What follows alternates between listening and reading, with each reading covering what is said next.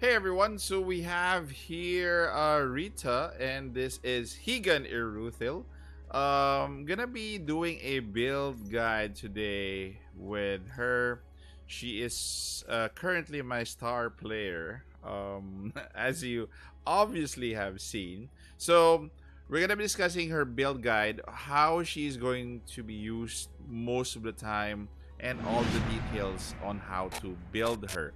So let's consider first her stats here. Okay, so these are her current stats. You're gonna be building her with AD, definitely. Also with bonus attack speed if you can, and also with crit rate because she's a sniper. She's going to be a sniper role. She's gonna be needing those more or less. So this one is also nice, the bonus attack damage. Let's move on to her skill here. Okay, so skill wise, it's gonna go through most of her skills. So this one again, this is going to play a important part. This is going to be her basic attack. So her basic attack, because she's a sniper, so she's gonna be doing no lots of mini shots there. So basic attack should be leveled up as a priority. This one is not a priority. The passive, so, but it can be. But this one is to increase AD by 26 to 28% for an ally with the highest AD. So this is actually part of the skill that is middle or last priority. The active skill in terms of level up, this one should be leveled up because ultimate and this skill is going to be going to be alternated. This one does interrupt, does knockback, and this has a ton of damage. This version, not this version. This one has smaller damage, but this one has, I think, has penetration. So enemies on the way, so it penetrates enemies at the back.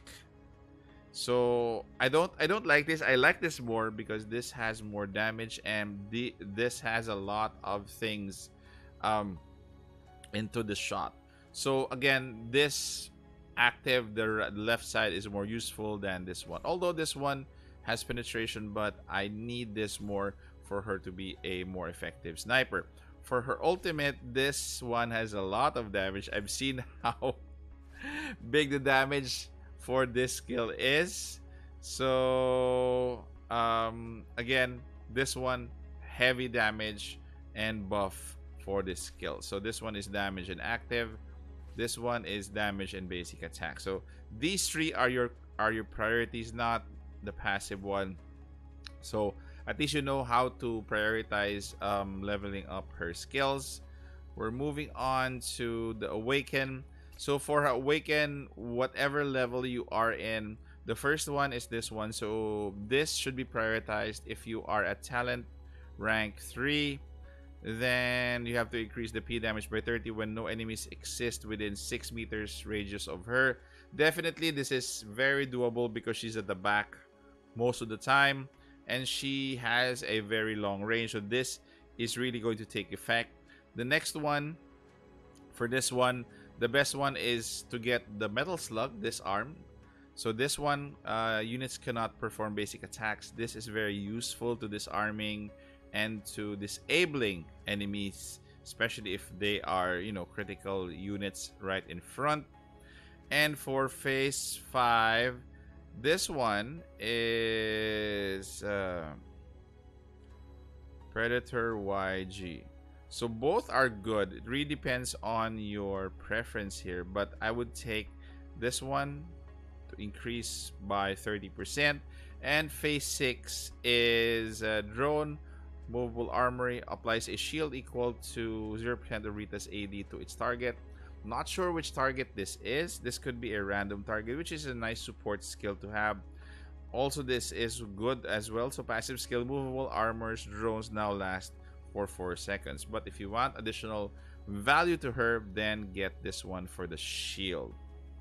Okay, so that is it for awaken, skill awaken, and details here for the stats to prioritize so far. And we'll go to Equipping a play. So as of now, what I'm using is this play is Carota.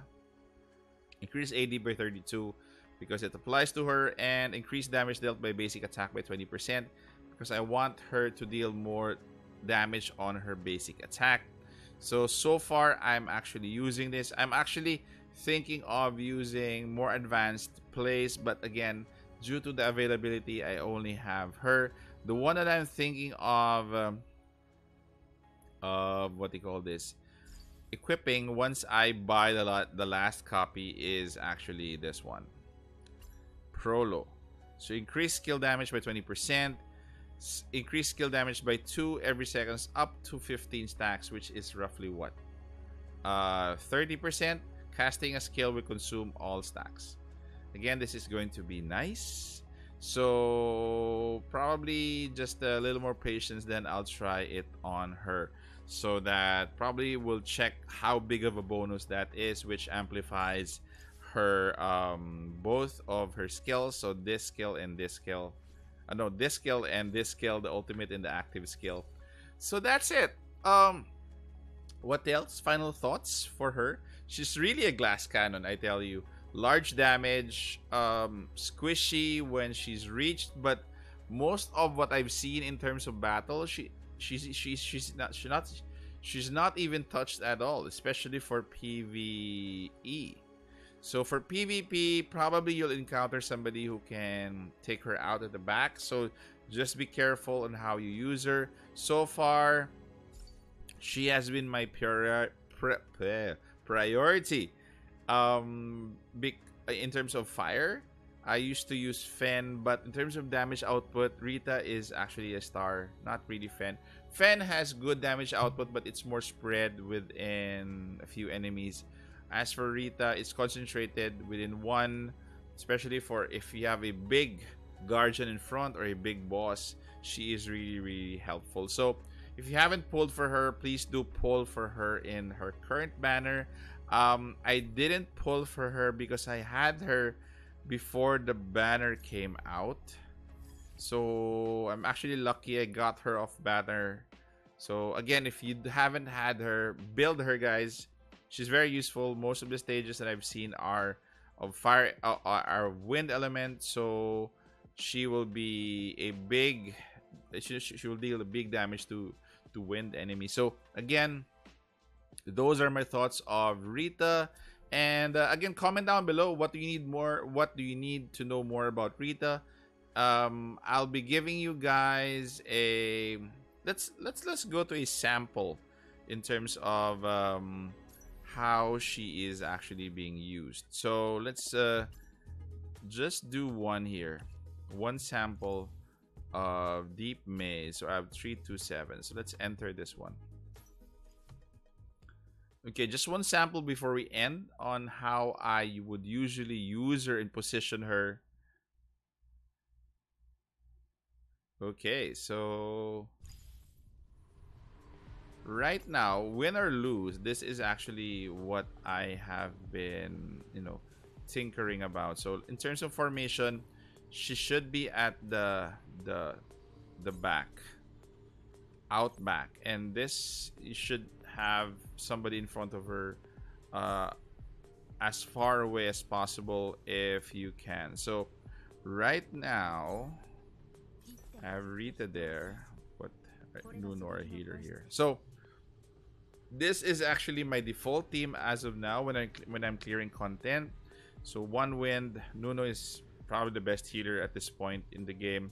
Gonna be covering her soon, but let's check out this one. I'm gonna do in auto so that you guys can appreciate how well she performs in auto. Bear with me if everything is kinda moving not so slow. So she fires at a very decent rate, not really that fast because she has a sniper rifle. So at this point, as you can see, she is at the back. She stays well far of enemies in the front, so you don't need to worry When your guardian is killed, definitely you're gonna be worried. But at this point, I'm not worried. Still, have Nunu actually healing everybody, so not a problem. So again, she just needs to be set at the back. Really need to this one is her ultimate. This deals a lot of damage. So again, if you could interrupt that shield burst at that point, there you go. Dead. So both these two are great and dealing damage. Rita probably very close to Media in terms of single target damage. So that is it, guys. So hopefully you were able to, you know, get some tips on how I built her and how to use her, how to position her, and also I don't think you'll have a problem with Rita in auto. So she positions herself well, doesn't really isn't really isn't careless on auto. So again, very friendly for auto play. So that is it, guys. Thank you very much. Again, comment down in the comment section. What do you think of Rita? How you're using her? If you're planning to build her, how you're gonna build her? So all of those comments, put them out there. So thank you very much, guys, again for staying this far. Sorry I was out. Sorry I was away, but I'm here. I'm back, and I can't wait for this game to be released in April 6th. I'll be every day. I'll be here every day. So thank you very much, guys, for staying this far. Again, take care, stay safe. This is the Warden, and I'm out of here.